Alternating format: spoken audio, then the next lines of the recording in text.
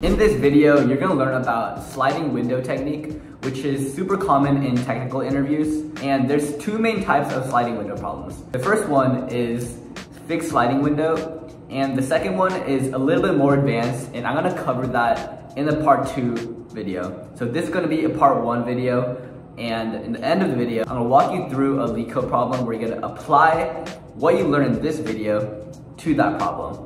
So let's get into it. The sliding window is where you iterate over a contiguous sequence of elements by building out a window and performing calculations on that window. I'm going to demonstrate a fixed sliding window, which is where the window has the same size. Usually it's called the size of K. Think of it as two rectangles. We got a big rectangle here and a little rectangle here. This big rectangle represents the whole array or string that we're iterating through, and the little rectangle represents the window that we're going to slide. And with this little rectangle, we're going to do some calculation, like get the sum or average or whatever the problem's asking, and we're going to shift the window and ask ourselves, can we do better? And we're going to keep shifting the window and asking ourselves, can we do better, until we hit the end of the whole contiguous sequence. Alright, so in this example, we're going to find the minimum sum of a contiguous subarray of size K. And this is a pretty common type of problem when it comes to fixed sliding window, and we got to make sure in this case that we keep the window of size 3 because that's where our K value is. So we're first gonna take a look at our first window of size 3, and we're gonna get the sum of this, and we see that it's 8, and in this case 8 is our minimum sum so far because this is our first window. We haven't checked any of the other windows yet in this contiguous sequence. So I'm gonna write 8 up here and I'm gonna erase this. Remember, we gotta ask ourselves, can we do better than 8? And in this case, better means, can we find a sum that's smaller than what we currently have right now? And so in this case, we do have a sum that's smaller than 8, and it's 6. So I'm gonna get rid of that and then slide the window, and this sum is 7. And 7 is greater than 6 in this case, so this sum is not better than this one. So I'm gonna keep this value and I'm gonna keep moving forward, seeing if I can find a smaller sum. In this case, 1 plus 2 plus 1, that's equal to 4. And 4 is less than 6, so we're gonna update our minimum sum, so that's 4 now. And then let's check our last window to see if it's better. In this case, it's not, because 2 plus 1 plus 2 is equal to 5. And we reached the end of the whole list, so we have our final answer, which is 4. That is the minimum sum of this contiguous subarray of size 3. And hopefully this made sense. If it didn't, then the Leetcode problem that I'm going to walk you through is going to help you solidify your understanding of this fixed sliding window. Alright, so the Leetcode problem is called minimum recolors to get K consecutive black blocks. And I think that this is I've done this Leetcode problem before, I'm just walking you through it. And I think it's a pretty foundational problem to understand if you want to know what fixed sliding window is. So I'm gonna read it now. You're given a 0 index string blocks of length n, where blocks of I is either W or B and represents the color of the ith block. The character W and B denote the colors white and black respectively. And you're also given an integer K, which is the desired number of consecutive black blocks. So in this case, I can see that K is going to be the size of our fixed sliding window. And I can see that it's one of the arguments for the function. So we're given K, which is a good thing. And let's keep reading. So it says, in one operation, you can recolor a white block such that it becomes a black block, and return the minimum number of operations needed such that there's at least one occurrence of K consecutive black blocks. Okay. So what this is saying, you have to translate this into a more general idea, because fixed sliding window, it could be applied to many different kinds many different problems. It's just that every single problem has a different scenario, and in this case, the scenario is we're recoloring blocks, and you just need to know how to translate that. So we have to translate.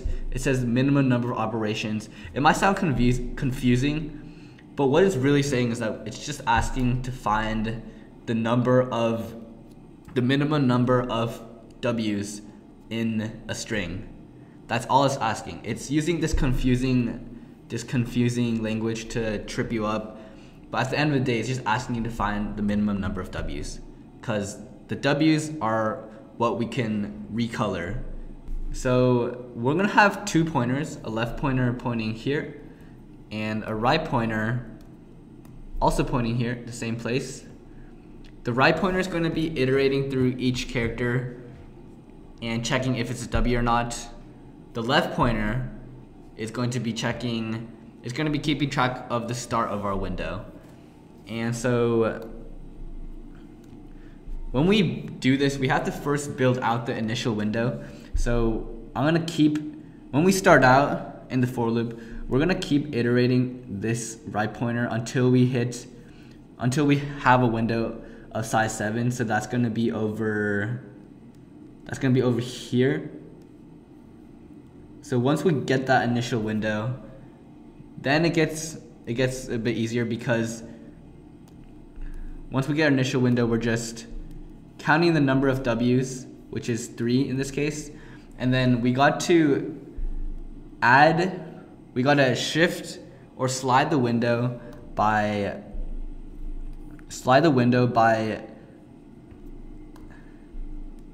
adding this one into our window, this new character, and then we're going to subtract, or we're going to remove this character, the start of our previous window. We're going to get rid of that so that we keep our window of size 7. And this character that we're removing, that was let me use another color for that. That was this character, our left pointer. So over here. So we're going to, if this happens, we got to decrease the number of W's we have, because we don't want to include this W inside our new window. So I'm going to first import math, because like I said before, we want to have a minimum W variable that keeps track of the number of W's. And that's going to be equal to math.infinity. And so this is just an arbitrary large number. Our current sum is going to, or not current sum, sorry, current W is going to be equal to 0. And we're going to be returning the minimum number of W's in the end of this whole function. And in between that, we're going to have 2 pointers, a left and a right equal to 0.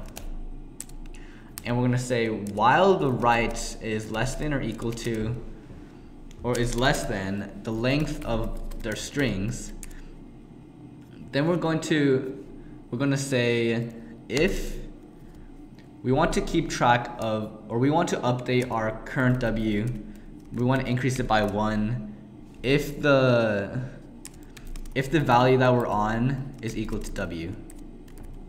And remember, like how I said before, that our right pointer is going to be the one doing all the work. It's checking if it's a W or not, while the left pointer is just keeping track of the start of the window. That's why I'm saying blocks of R instead of blocks of L. And we also got to check, here's the important part. We have to see if R minus L plus 1 is equal to K, then we want to also check if the value at the left pointer at the start of the window is W. If it is, then we decrease it by 1. And I gotta also make sure that we do this. We decrease the current W variable by 1 after we've already updated our min value. So min W is equal to min of the current min value and the current W variable. So why am I doing r minus L plus 1? Because that represents the size of the window.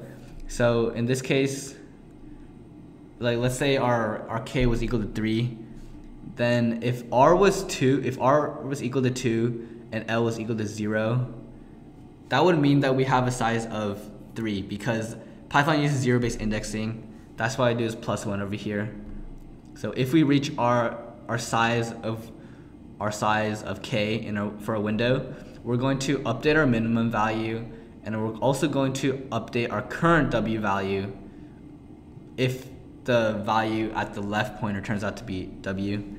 And then we also got to make sure, because we don't want it to be an infinite loop, so I'm going to say L plus 1 or L plus equals 1, because that's going to shift the start, that's going to move the left pointer so that our starting point of the window is updated. And we also got to iterate, we're going to iterate our right pointer every single time, because that's always going to be increasing, because that's checking the whether or not it's a W or B every single time.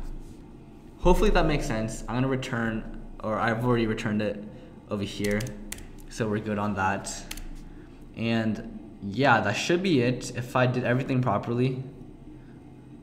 And yeah, so it did work. We got both of these cases worked, and let's see if it passed all the cases.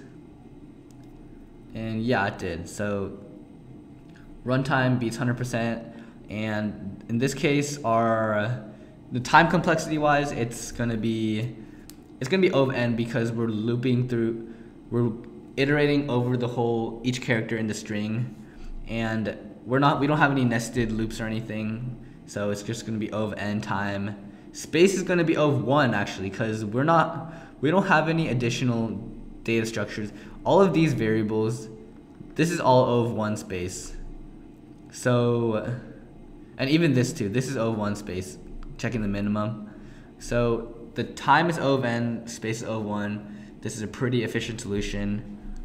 Hopefully you understood this problem. Hopefully I did a good job explaining. Let me know in the comments if there's still something you're confused on, and I'll get back to you as soon as possible. And that's all I got for this video. I hope you found it helpful. If you want to learn another fundamental algorithm called binary search, click on this video over here. And if the part 2 video is out, then you can check that out over here. So hopefully I see you in one of those videos, and thank you guys for watching.